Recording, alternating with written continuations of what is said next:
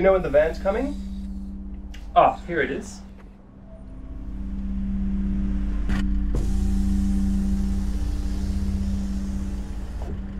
Mr. Songgeon? And Dr. Sil. Yeah? Password? Oh, the password is I love poodles 123. Red light, green light. Oh, red light, green light, of course. That's the Sorry, password. that's my bank password. Forget I said anything. Fantastic. Well, I brought snacks. Did somebody say road trip? I guess everyone back. pretty tired. How long will it take to get to the game venue or whatever? Excuse me, Mr. Driver, but if this is anesthetic gas that's trying to make us all unconscious, a couple questions. First of all, who's maintaining our airways? Because if we're unconscious, we could choke. Also, have we been told that we have to be nil by mouth before this sedation? No one told me. Also, there's no saturation probes. How do you know if we're not becoming hypoxic or something?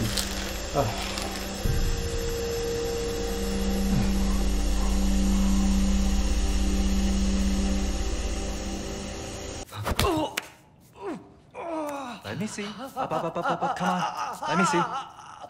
Poor thing. Oh, you probably shouldn't do that, boss.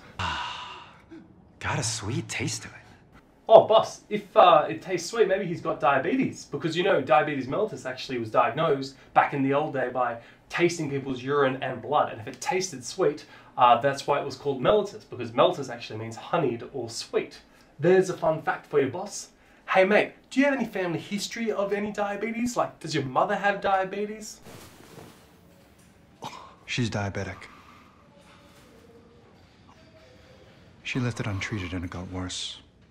Ah man, you should have told me she had diabetes when we were in the bathroom beating you up. We could have caught this ulcer earlier. She had to be in a lot of pain recently. Oh, sorry to interrupt, boss. I think you're wrong there. Because it's diabetic peripheral neuropathy, that means that the nerves are injured, and that's why they get ulcers. That's why she developed an ulcer, because she can't feel pain. So she probably wasn't in much pain, but she's still very sick. And why haven't we started her on IV antibiotics yet? Is someone getting that organized? Do we have a cannula? We should definitely get a cannula.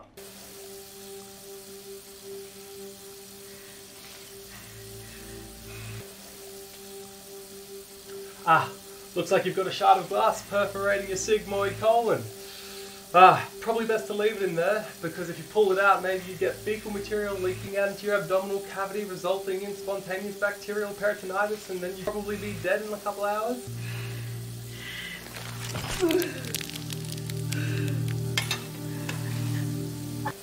Or you could just pull it out with your bare hands. Might want to put a bit of pressure on that while you're there.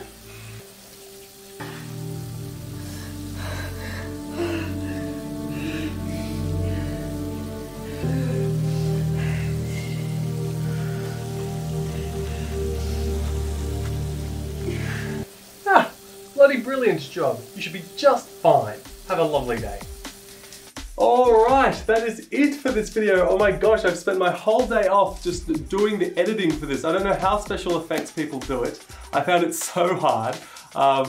And it was so much fun to put together. So if you enjoyed it, please consider leaving the video a like, because that'll help it be recognized by the YouTube algorithm and helps my channel grow, which would be wonderful.